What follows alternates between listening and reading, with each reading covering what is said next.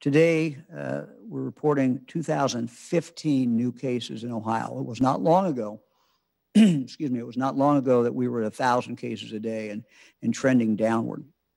As we can see from our 21-day trend chart, our numbers continue to rise at a rate that should concern all of us. We have 216 new hospitalizations reported in the past 24 hours.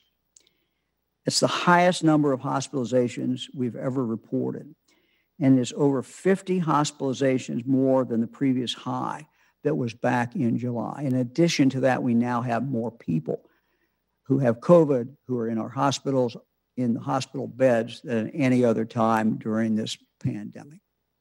So higher numbers than ever before coming in, and more actually in beds in hospitals today than we've seen during this entire pandemic.